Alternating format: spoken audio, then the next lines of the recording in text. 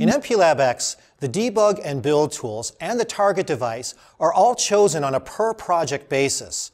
So whenever you want to change the device, a tool, or a tool's options, you will make your selections through the project properties.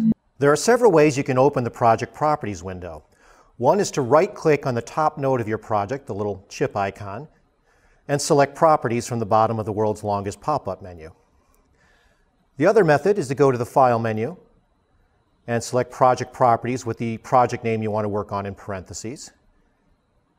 And the final method is to click on the little wrench and bolt icon in the project dashboard. From the Project Properties window, you can change the device, you can change the hardware tool, and when you click Apply, for example, I'll switch to the simulator, you'll notice over on the left-hand side that it'll change to Simulator, and from there I can click on it and change all the various options for that particular tool. I can also change the C compiler that I'm using, or the assembler as the case may be, click Apply, and then from there I can click on the left-hand side and choose all of the appropriate compiler settings for the project. Once you're done making all of these selections, simply click on OK, and that's all there is to it.